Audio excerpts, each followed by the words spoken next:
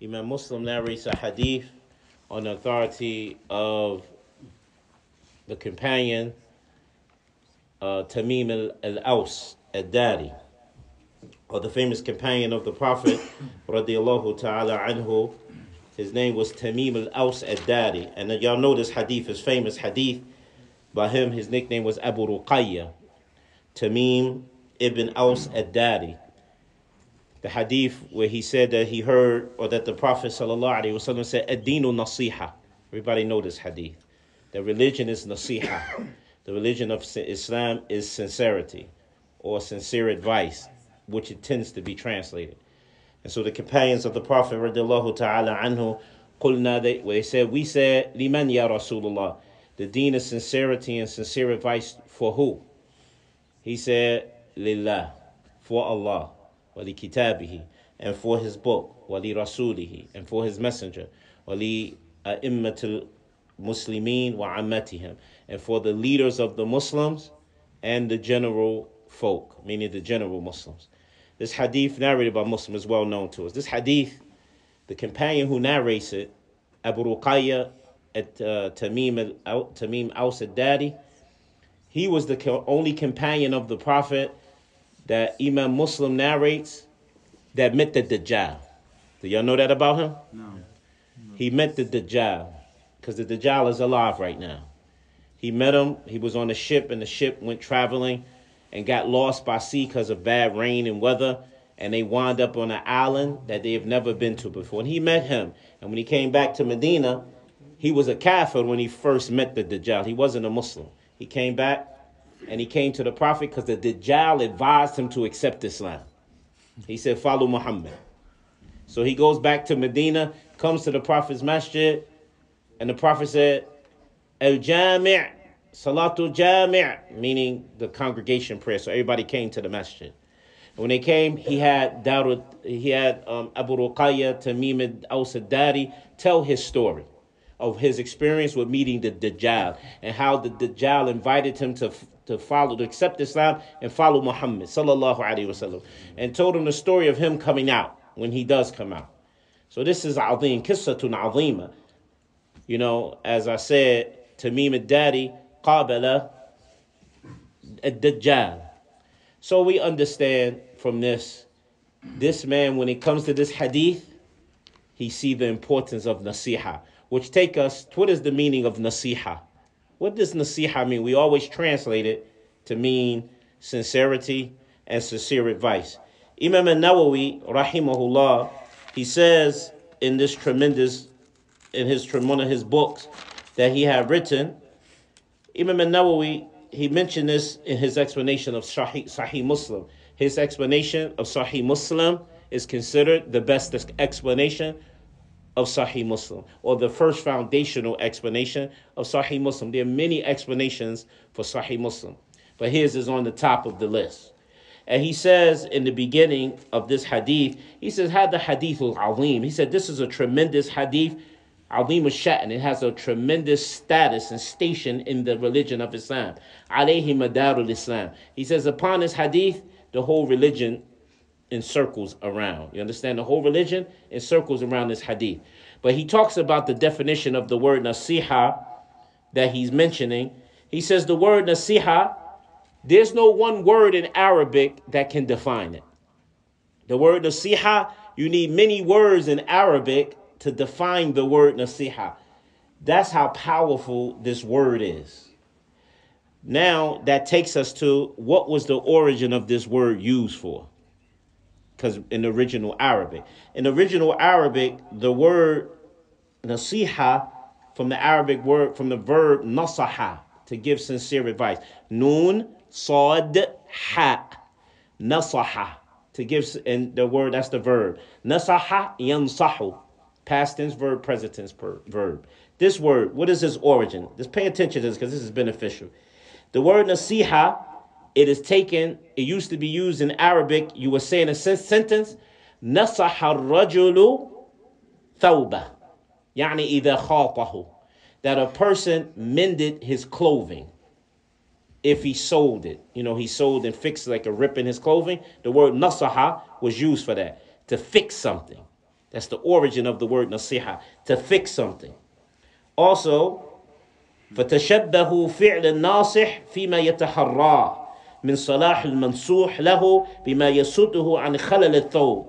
He says this word here was used to resemble, they resemble it to the action of a person who fixed something. He become known for fixing something. And the thing that he fixes, the mansuh, is the thing that was rectified and fixed.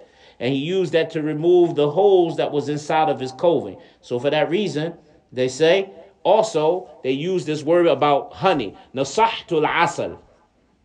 I cleanse the honey. You know, anybody ever been familiar when you go to a farm, you got to go into the beehive, put the big outfit on, and you pull the hive out, and you have to abstract the honey from the beehive, and then take all that stuff out of it. The word nasiha was used to do this act. So the origin of nasiha is to fix, right, and to purify. And the religion, that's what Islam does. It fixes and it purifies. But it only does that if you strive to use it to do that. Now, so when we look at this hadith of the Prophet sallallahu alaihi wasallam, this is what the deen is. And Imam al-Nawawi, he says, rahimahullah, nasahtul asla idha safaytuhu min ash-shama'. He said, I have purified the honey when I remove the wax from the honey, the bee wax from the honey, right? When you remove, because have you ever tasted bee wax before? It don't taste good. The wax itself, you got to remove that. Same thing. The deen removes from your chest and from your limbs, from your clothing, from your minds, from your eyesight, from your ears, all the things that's going to harm it from entering Jannah. You understand that? That's what the religion of Islam job is to do. That's why when Allah Tabarak wa Ta'ala says, yashri nafsahu bitigha'a mardatillah, the one who sells his soul to Allah, seeking the pleasure of Allah. Meaning he gives his soul to Allah by making himself do what Allah commands him, understanding these commandments, comprehending his commandments, and forcing yourself to practice it till it becomes you. You understand? Till that becomes your character. And this is what the deen of Islam. All of us, everybody in this room here, born Muslim. Yes. I was born Muslim. Everybody in this room, I think, was born Muslim, raised Muslim, right? But yet, being born Muslim isn't enough to be on the truth. You have to strive your best to give your soul to Allah. You have to. Because the deen is nasiha. It's sincerity. It is purifying. It is removing from yourself the things that's going to destroy your relationship with Allah. From yourself and from your family. And then from each other. Wallahi, this is the whole concept. That's why this deen, he said, Madarul Islam. Islam is circles around this hadith. Because he said, who was this deen? He said, Deenul Naseehah. The companions understood this linguistically. It's nasiha for who? It is purification for who? It mends who? It fix who? Lillah.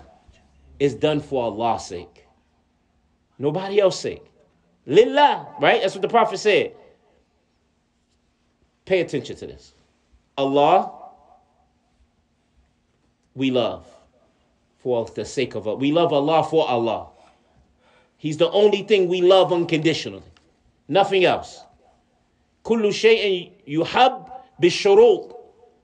Wallahu yuhab biduni shurut. Bi'adam shurut. Allah is loved unconditionally. Wa kullu ma'ada Allah yuhabbu bishurut. Everything, or bishartin wahid. Everything else other than Allah is love with a condition. What is that condition? Ma hadha shart. What is that condition? You love that thing for Allah. Yuhibbuhu lillah. You love that thing for Allah. Fillah. For the sake of Allah. That's how you love everything else. I love you, akhi. And what does that mean, loving for Allah? I love him, I love her, based upon their obedience. The more they're obedient to Allah, the greater my love is for them. The more they're distant from disobedience of Allah, the more my love grows for them.